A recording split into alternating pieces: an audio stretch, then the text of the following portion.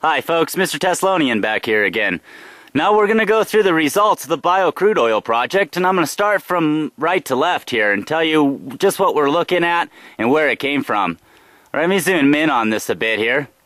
That final little test tube there is from the fourth and final collector on the system, the plastic jug at the very end. That is the entirety of the liquid that was gathered in that jug, so there was no other liquid but that amount right there, which is a really good sign. So let me go ahead and zoom in on the second one here. This auburn looking one right here is from that glass jug that we were looking at during the processing. You can see a very clear, nice auburn color to that. Almost resembles a refined state of fuel already.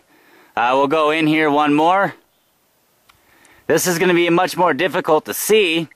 It is a blacker crude. The difference between it and the first one is that this first one, which I'll show you here in a minute, this crude in the first one is so thick that it'll actually stick to the glass, whereas the crude in the second one won't stick to the glass. So we'll go ahead and show you that here in just a moment. You'll see some evaporation taking place in the sunlight here. That's both any water that might have been in there and possibly any gas fumes also that are in there. So let me go ahead and back out here. You can see these three jugs over on the right here.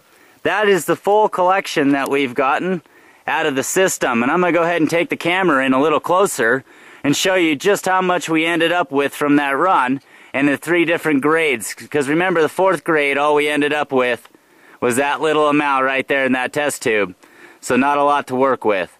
So give me just a moment. I'll take the camera in here and I'll show you all these grades up close and show you how much we produced.